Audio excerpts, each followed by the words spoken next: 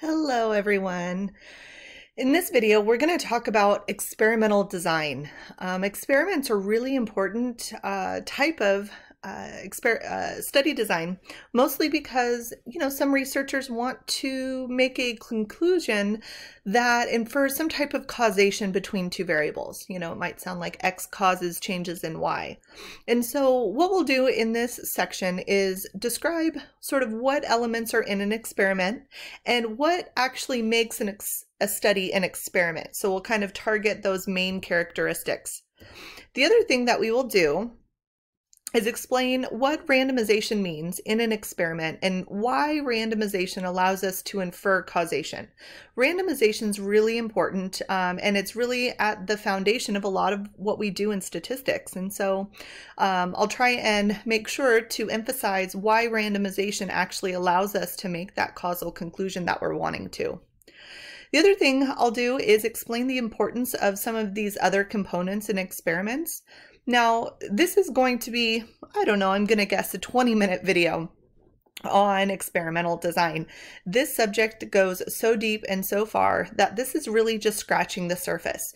So I'll be able to highlight some of the major points, but just understand that experiments can be very complicated, very detailed, and the more sophisticated the design, the more sophisticated the analysis is going to have to be. The other thing we'll do is recognize and apply appropriate experimental designs for given scenarios. Sometimes we might not be able to actually conduct a completely randomized experiment, and instead we might have to incorporate some other elements like blocking. Finally, we'll explain the importance of identifying what a placebo is, when it's needed, when blinding is needed in experiments on humans in those clinical trials. All right, well, first we need to establish major differences between experiments and observational studies. So in an experiment, each case or each individual is randomly assigned to one of the categories of the explanatory variable. Now in experiments, this explanatory variable, we usually call that, a factor. The factor has treatments or levels. So some of these words change a little bit because we're in an experimental design, but essentially a factor is something that I believe is going to cause changes in my response variable. So when I have this factor, it has some levels to it maybe. I could be considering 3 different levels of water, and I'm trying to see the effects of plant growth. The effects it has on plant growth. And so I can have, 1 ounce of water a day, 5 ounces, and 15 ounces. That would have 3 different levels. And so what I would do is assign my plants randomly to either receive 1 ounce of water, 5 ounces of water, or 15 ounces, whatever I decide are meaningful amounts of water for my study. And so the important piece here is that each case is randomly assigned to receive one of these treatments. The difference between the observational study and an experiment is that in observational study, a case sort of decides what group they're in, right? They are not assigned to be part of some group or assigned to some treatment. Instead, they sort of naturally fall into one of those categories. If I was to determine if an apple a day really does keep the doctor away, in an experiment, I would have to randomly assign some people to eat apples and some people not to, and then maybe record how many doctor visits they have in the next year. Whereas in an observational study, I would have to essentially determine, are some of these people eating an apple a day, right? They've decided to either be an apple a day eating person. That sounded funny. You know what I mean, right? Eat an apple a day or not. Now, the advantage of an experiment over an observational study is that if an experiment's really well designed, I can infer causation. Now, I still have to keep track of things like confounding variables, making sure that I treat all of the individuals in my experiment the same, except for the treatment that's being applied. So there's other things that go into it, but as long as the experiment's really well designed, I might be able to actually make that causal conclusion that I want to. All right, so here's an example of a completely randomized experiment. So that bolded term right there just means that individuals are randomly assigned to different experimental groups. Now those individuals, I've said the word case or individual before. In an experiment, we would call them experimental units. So each experimental unit is assigned to different experimental groups. All right, so here's an example. Does classical music help with concentration? Right, so to study the effects of classical music on concentration, 26 math majors were assigned at random to 2 different groups. Subjects in one group listened to classical music while trying to solve a hard Sudoku puzzle, while subjects in the other group were in a silent room, and the time it took them to finish the puzzle was recorded. Okay, so here is our setup. And what makes this, again, a completely randomized design is the fact that 26 majors, math majors, or 26, humans were randomly assigned to either be in a room with music or a room without. All right, so based on your reading, we have to identify some of these different elements. What I would encourage you to do right now is go ahead and pause the video, answer these on your own, and come back once you've gotten your thoughts down, and then you'll be able to hear what I have to say about it. All right, do you have your answers? All right, so the first one, we need to identify each of the elements. The question is, what is the response variable? So what I wanted to do is remind you what a response variable was, and it's a characteristic that we measure on each case. I could have also said, in this case, in each experimental unit. And so the thing that we're measuring, the thing that I'm really wanting to compare between my experimental groups, well, that would be the time it took the students to finish the Sudoku puzzle. The next thing that we need to identify is what was the treatment in the experiment. A treatment is a specific experimental condition that is being applied. This usually corresponds to the categories of the explanatory variable. Now, sometimes a treatment, really it could be nothing at all, right? So what's being applied, the thing we believe might be changing the response, it's whether these students are listening to classical music or listening to nothing at all. So the treatment would be the room type, either a room that has classical music in it or a room that has is completely silent. Each of those would be considered a treatment. In this case, what are the experimental units? And as a definition, experimental unit is just an individual or object that receives the treatment. So what is the thing that's receiving this treatment? Well, these math majors are having to listen to either silence or the music. So the subjects are the 26 math majors. Notice I used another word there, subjects. Humans don't like to be called experimental units, right? We're not experimental units. So usually if an experiment is done on humans, the word subjects or even participants, those two terms are often used to refer to experimental units. All right, another idea here is replication. Replication is really important because I want to validate my results. I want to make sure that what I'm seeing isn't just happening by chance. So we need to make sure that we have more than one experimental unit in each of the treatment groups. So is there replication? Yes, there is, because I have 13 math majors listening to classical music in a room, and I have 13 math majors that are listening to nothing. So there is some replication because I didn't just have one student in one room, one student in another. Now the term replication can actually take on another meaning. It's repeating the experiment completely in a different time, a different location, repeating the experiment all over again. In this course, what we'll do is use the term replication to just refer to the fact we've got more than one experimental unit in each of the treatment groups.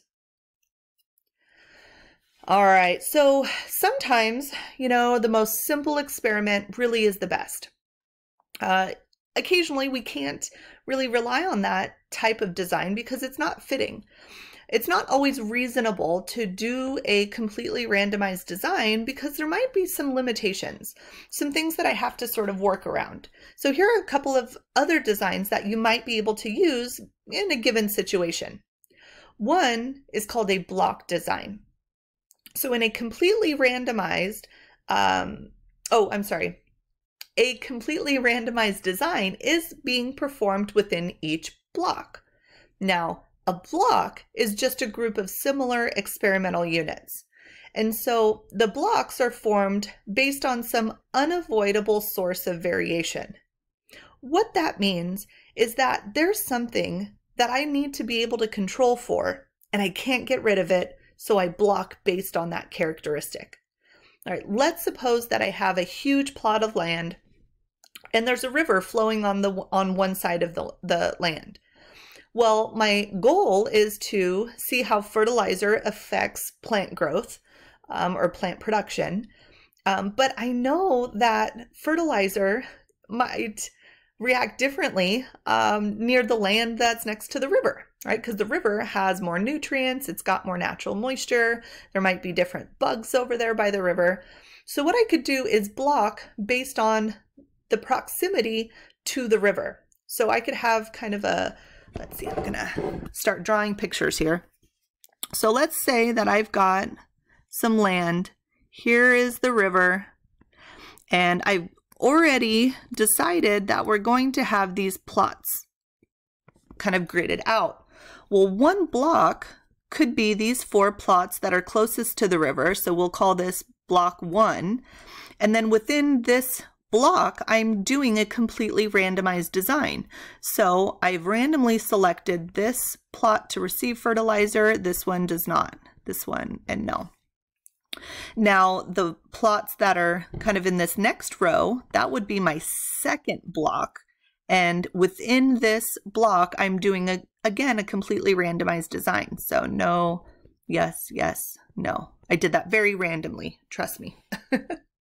So anyway, this is one type of blocking because I'm able to not only measure the differences between the plots that got fertilizer and the ones that did not, I can also see if the river has any effect. In other words, I can compare what I see in block 1 to block 2 and so on. So block design is really helpful for that reason.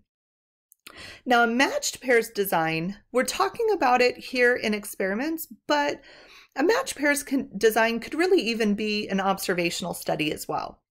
So in a matched pairs design, what happens is a randomized block, it is a randomized block experiment, but each block consists of a matching pair of similar units. So sometimes you see these types of studies either in an experimental design or an observational design. And if it's an experiment, chance or, randomly assigning one of these individuals to receive a treatment, one of these individuals not to, that's usually where the experiment part comes in. So 2 ways that we can have a matched pairs design. Either 2 separate individuals are matched on numerous characteristics. So 2 humans come in for some type of clinical trial, and these 2 individuals are the same height, same weight, same sex, same severity of disease, same everything. All right, so one might randomly be selected to receive the treatment. The other then is assigned to be the control. And sometimes this is helpful. Identical twin studies, one twin gets a treatment, one twin doesn't. Those are also considered matched pairs because each set of each pair, we're going to look at the difference between them. And so our data then becomes all of these differences, not necessarily a whole group of individuals receiving one treatment and a whole group of individuals receiving another, and I just compare the means of the groups. No, if I've done this matching, I really want to make sure that I'm keeping track of all these differences. Another way that we can have a matched pairs design is each individual acts as his or her own control. What that means is that, an individual might have a pre-measurement and a post-measurement. Think of weight loss. everybody goes into some weight loss program at a given weight. The interest is in how much weight has been lost. So the difference between the ending weight and the beginning weight, that would be a matched pairs design. Another example of a matched pairs design is something that looks like this. Researchers studied the effects of 2 different breathing frequencies on performance times for 10 male college swimmers. Each swimmer ran the same, they didn't run, swimmers swim, right? Swam the same stroke 200 meters using one breathing technique and again using the other. The order of the breathing technique was randomly assigned. So in this situation, we have 10 swimmers. Each of the 10 swimmers is acting like their own block, right? Because each swimmer is going to have 2 different measurements on them. Breathing technique number 1 and breathing technique number 2. So even though this has its own name, matched pairs experiment, we really can consider it a specific type of blocking design. So you can see here that the blocks are each pair of measurements. This is really a swimmer, right? 10 swimmers. And then for each swimmer, we have the random assignment of either doing breathing technique number 1 or number 2. In this case, the second swimmer did number 2 and then number 1. But when it comes down to analyzing the data, what I'm going to be considering is the difference in these 2 times. So the difference, and then we'll be looking at that maybe in a graph or some summary statistics. All right, let's design a study. So what I want you to do is take a moment to think of how you might actually design some study. All right, the goal here would be to design a study to collect data so that we can answer this following question. Is the average time to complete a Sudoku puzzle different between 4 types of Sudoku puzzles? Numbers, letters, Greek letters, or symbols. Now, a Sudoku puzzle requires you in a 9x9 grid to have, for example, numbers 1 through 9 appear only once in each row and each column. So it definitely takes some time to, organize all of these numbers or letters or symbols. And so let's suppose you're part of a team that's going to design a study to investigate this research question. Suppose the population of interest is all adults, and we have a sample of adults to participate in the study. So the things that I want you to think about would be, what is the response variable? Is it categorical or quantitative? What is the explanatory variable? And then what type of study are you going to be designing, right? Experimental or observational? So take some time to jot down your thoughts, write down what your design might be, how you might implement it, things that you might want to look out for. All right, did you have a second to think about your design? All right, well, with that in mind, I want to ask you, what kind of confounding variables would you be concerned about when designing this study? Now, even though you're designing an experiment, there's, always the chance that there's a confounding variable that could really influence the results. So always take some time to think about it. Now, when I think about this, one major thing that comes to mind is experience. I think that people who are really good at doing Sudoku puzzles, they could probably be successful in any one of those groups, doing a puzzle in numbers, letters, or even Greek letters. So the one thing we want to make sure is that we have sort of an even mix of experience in all of the groups that we assign a puzzle to. One great thing about randomization is that when I randomly assign all of these subjects to 4 different groups, in which, each group is going to get a puzzle, I would hope that through random assignment, each group is going to have some experienced people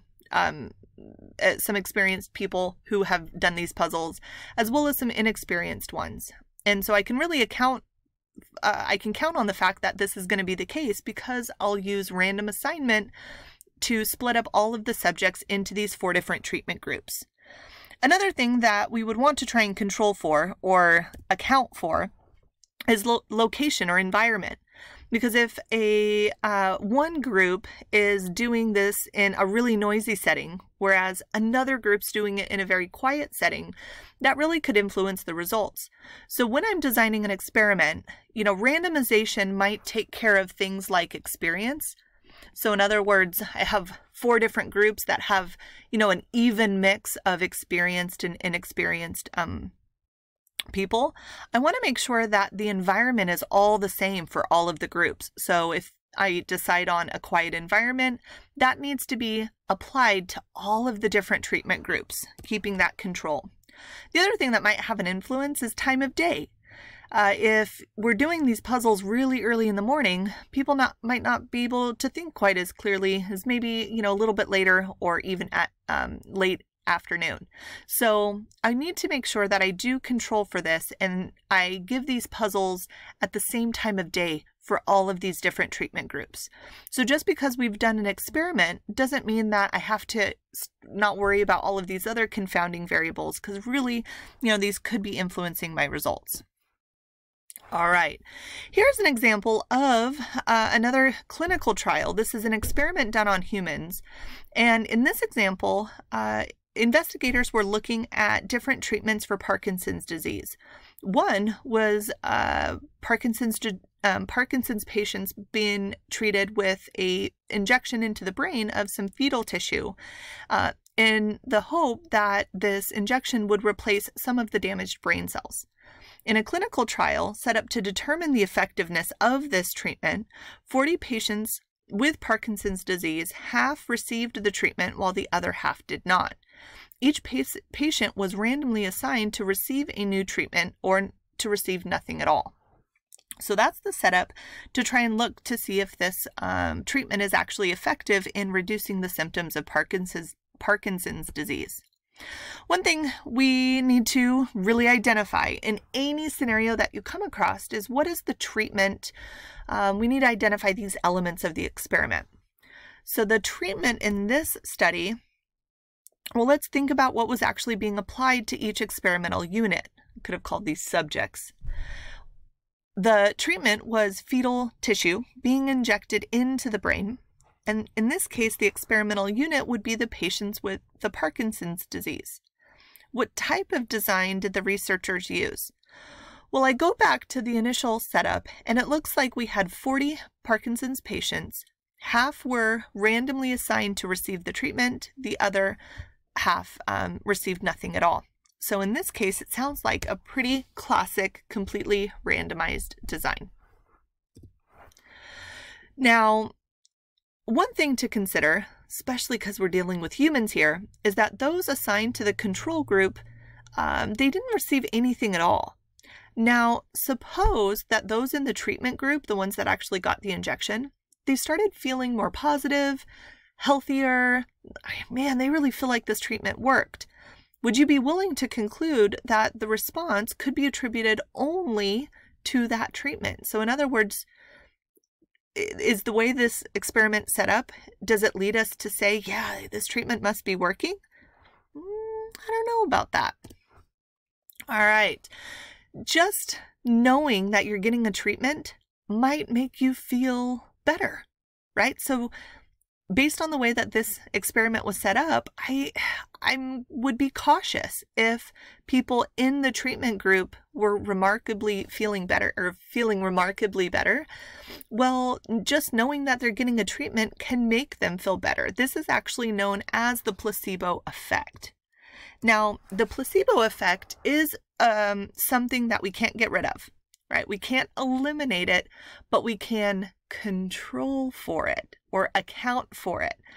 The way that we account for the placebo effect is to give the control group a placebo. This is a treatment that is exactly like the active treatment, but does not contain any active ingredient. Now, depending on the situation, like our Parkinson's disease patients who did not receive anything at all, a treatment would actually look like giving them an injection so that when they're coming out of, surgery, it looks like they've gotten an injection. They feel like they've gotten an injection, but that injection wouldn't have any active ingredient in it. Now, this might not be ethical, and there's lots of things that kind of go into a study like this. And there are ways of, designing studies so that you can, as best you can, control for the placebo effect. All right, won't get into that too much, but one thing that we do need to recognize is that when a control group is given a placebo, that is called a blinded study. That's because the control group, those individuals, they've agreed to participate, but they don't know really what group they're in. They don't know if they're getting the active ingredient or not. Sometimes it's required that we do a double-blinded study. A double-blinded study happens when neither the person who could influence the results, in other words, the patients, or the person evaluating the results, think of the doctor or the researcher, both of those individuals have no clue what group the subjects belong to. It could be that the information is in an envelope that nobody looks at, or some third party is keeping track of what participants are in each of these groups. But when it comes to actually delivering the treatment and evaluating, nobody really knows if each individual is getting the real treatment or not.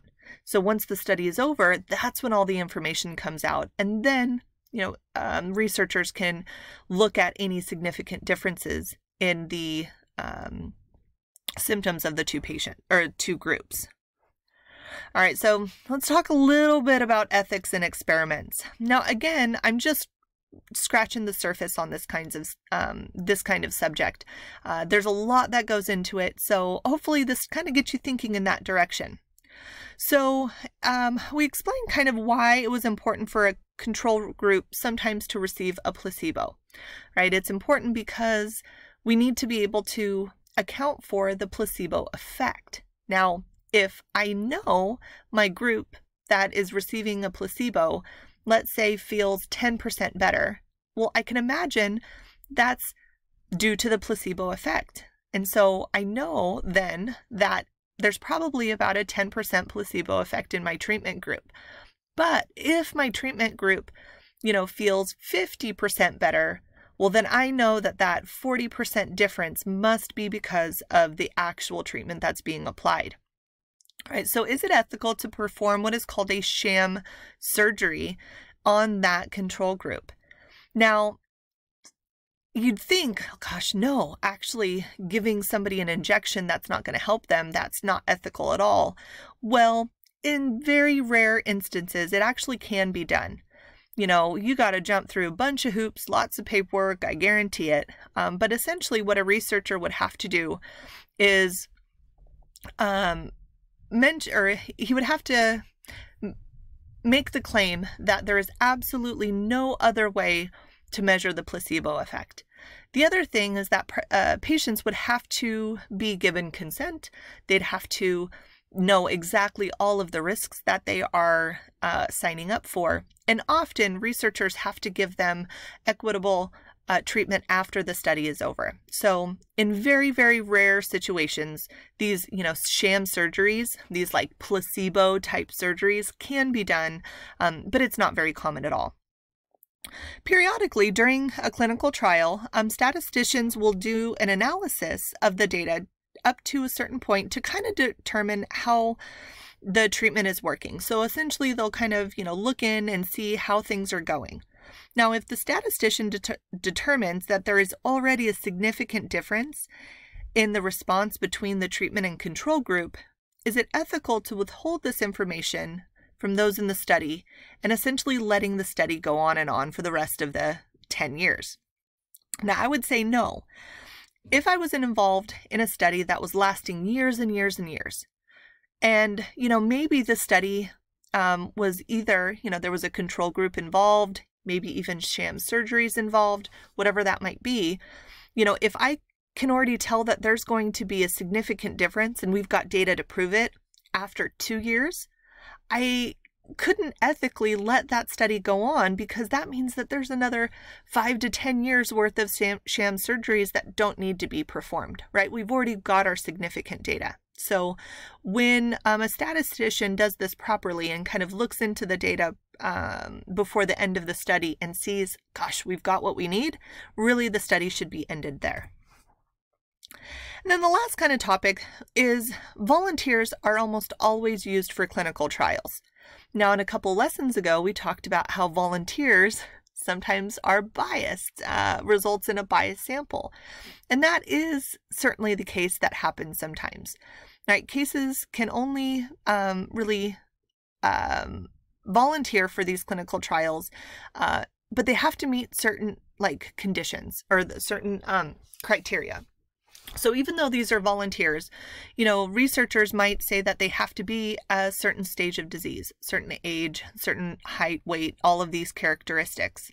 And so with this in mind, we might be able to actually make a conclusion to a larger population based on the results of these clinical trials, because from the pool of volunteers, researchers have really selected a certain group of individuals that meet given criteria, right? So they've essentially been able to pick what they believe to be a representative sample. So the hope is that if they find significant results in their sample, then they say, for these reasons, this sample represents some larger population, but it really is more based on how well they have modeled the population, and it's not based on any type of random selection. So in other words, they've got to make a really good argument that they've got good representative data, but they still sometimes can make a pretty meaningful conclusion.